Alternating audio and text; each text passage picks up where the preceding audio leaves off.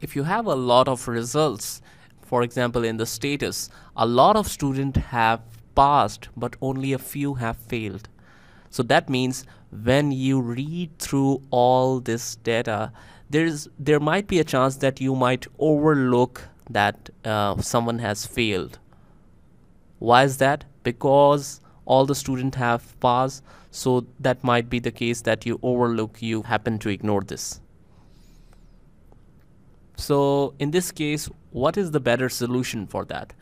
If I color fail by red and I color pass by green, so in this way you can never ignore this thing.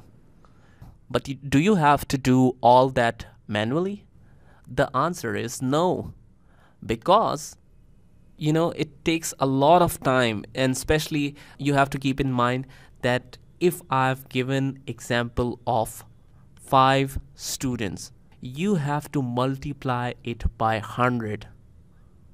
So if you have more results, what you will do in that situation, you have to think according to that. So that's not the solution. I will press Ctrl Z, undo, Ctrl Z, undo. Now, how will I color this automatically so that when pass comes, it will automatically get green, and when fail comes, it will be in red? That is conditional coloring.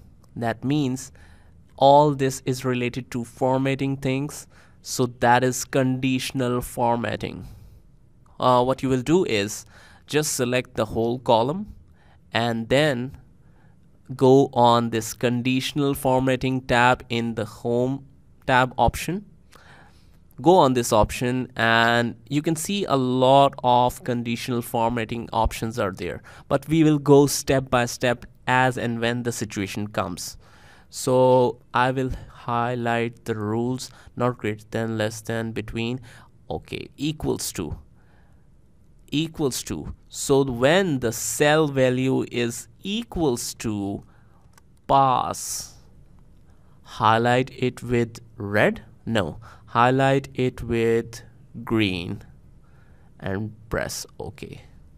Now I've selected the whole column. It means all the cell which has the value pass will be highlighted in green.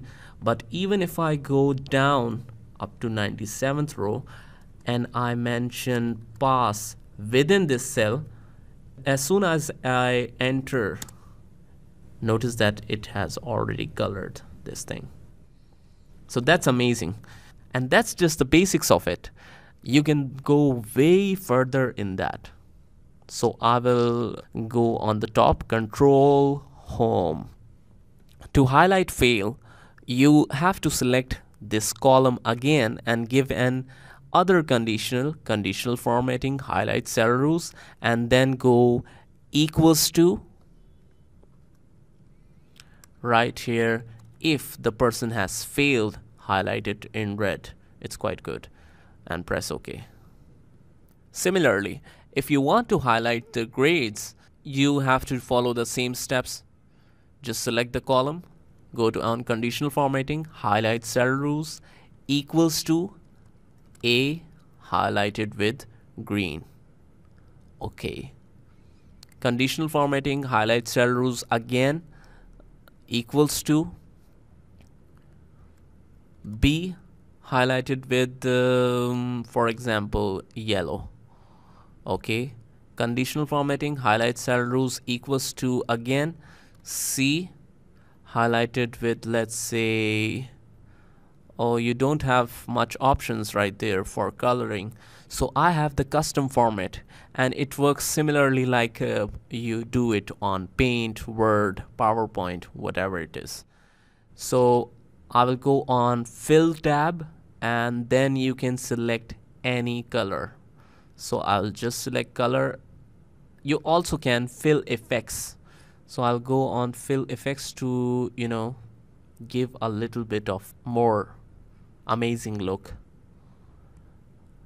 Diagonal up, and you can select any color combination.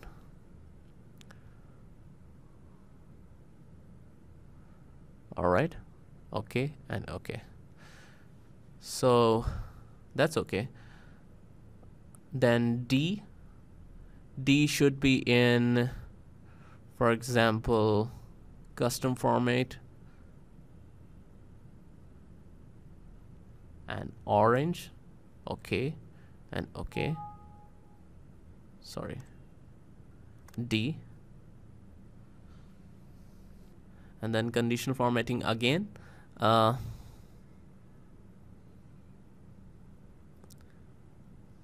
Then go again in conditional formatting and go to highlight cell rules equals to fail. Light red is just fine and okay. So that's how you can use the conditional formatting at a very basic level. What we can also see at this point is I want to see a little kind of data bar or a graph kind of thing, that if the certain percentage is more than 70, it should be filled up to this point, and if the percentage is less, it should be filled up to this point to have a better graphical representation. So what I will do in this situation is I will highlight the whole column, and you can go on conditional formatting, use data bars. Now as soon as I select any of the data bar, you can notice that it is automatically setting the graphs itself. Now it's not according to 100%, but the maximum percentage that a student has, according to that it is filling up to maximum point or minimum point. Solid fill is something like this. It will be filled in solid colors, no gradient fill, no shading. So I think this one is just fine. This one. So that's a basic session on conditional formatting.